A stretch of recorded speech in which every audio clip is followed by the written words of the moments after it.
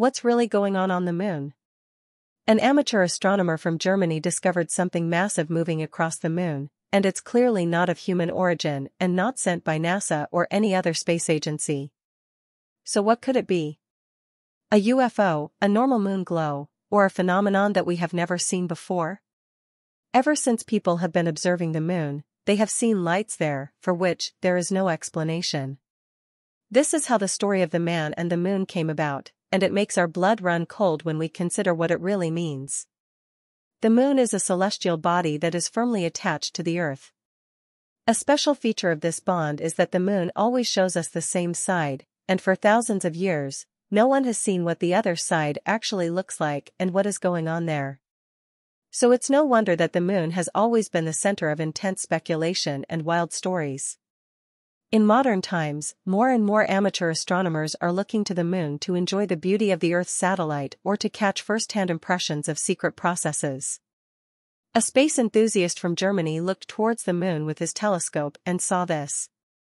The light is small at first and immediately arouses the viewer's interest with its delicate reddish glow. What could it be?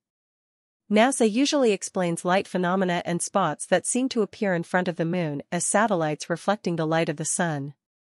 But this object immediately shows us that it is certainly not a satellite.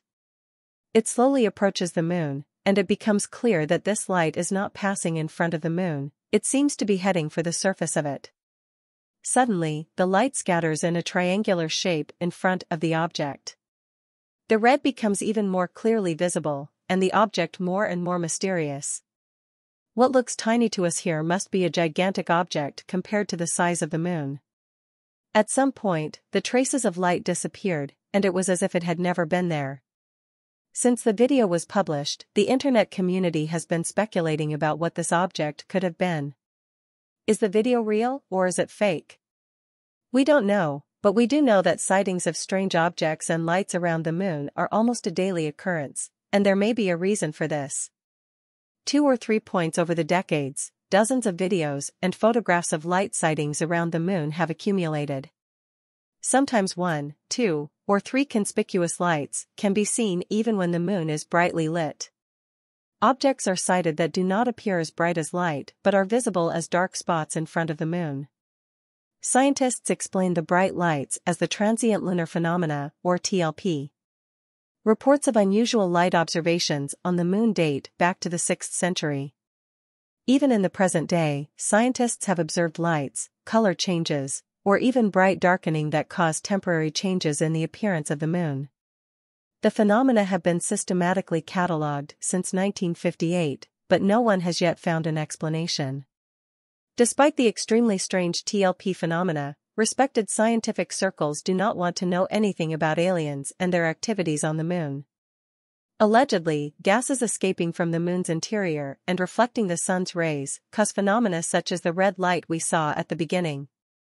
Other TLPs glow blue, green, or even purple, and everything is said to be completely normal and explainable. TLPs range from small point-like lights to larger glowing areas. Sometimes they appear as short-lived flashes or as subtle changing shades of color on the lunar surface. In 1975, it is often rumored that even Neil Armstrong and Buzz Aldrin were not completely alone on the moon during their moonwalk at the end of the 1960s and saw several spaceships observing them.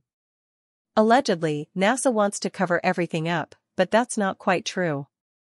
This video, which was allegedly recorded by James Irwin, an astronaut on the Apollo 15 mission, was never concealed or covered up. However, nobody wanted to admit that this thing looks an awful lot like a flying saucer. The official line was that the apparent object could also be a reflection of light. But look for yourself at the shadow it casts below it, which clearly shows that the disk-like object is hovering above the surface of the moon. Something very similar can be seen here again. NASA claimed it was a rock, but again, the shadow reveals something hovering in the air. Could these all be coincidences? Probably not. We don't have any hard evidence of aliens on the moon, but we do have some interesting clues. In the 1970s, the clairvoyant medium Ingo Swann was asked by the FBI to look at the moon via remote viewing. Among other things, Swann saw some highly intelligent aliens mining on the far side of the moon. Fascinatingly, rumors about mining on the moon have been around longer than NASA and modern telescopes. Somehow, centuries ago, people came up with the idea that there were people or men living on the moon who were active there. Later, it became stories that this man or men could be responsible for the moon's glow.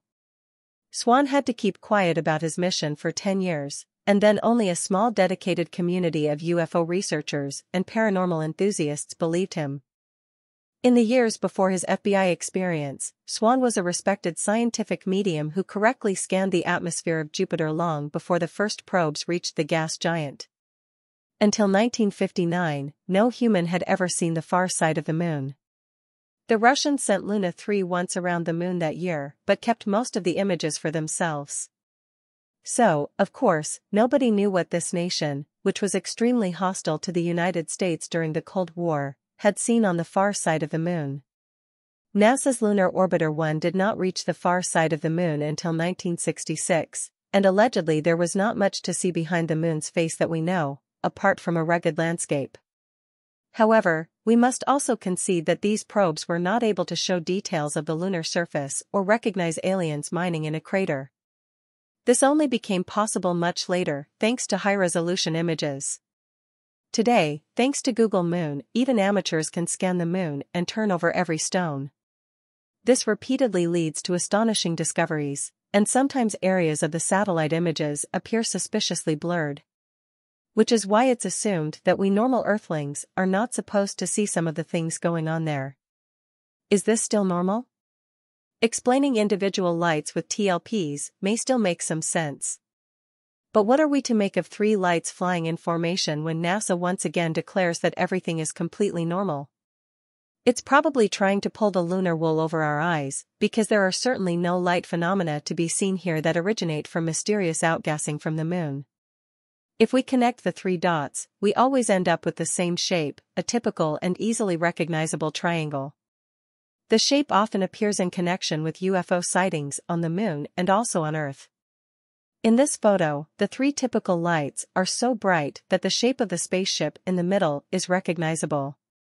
These flying objects are regularly noticed and reported almost everywhere on Earth. In 2021, these images from Hertfordshire in England attracted attention. In the same year, one of these flying triangles appeared over California. And a year later, a very similar UFO was spotted over Carlsbad.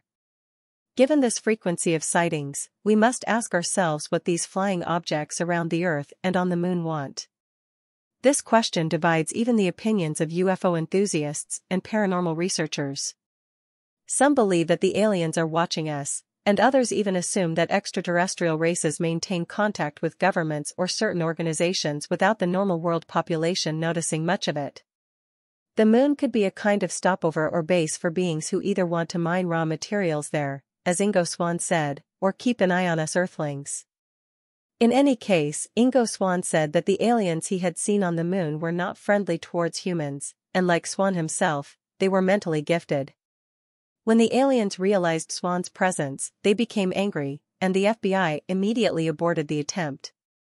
Of course, we can ask ourselves how this is supposed to work with humans on the moon in the future if there are bad-tempered aliens around. On the other hand, although the moon is much smaller than the Earth, it is also big enough to keep out of the way.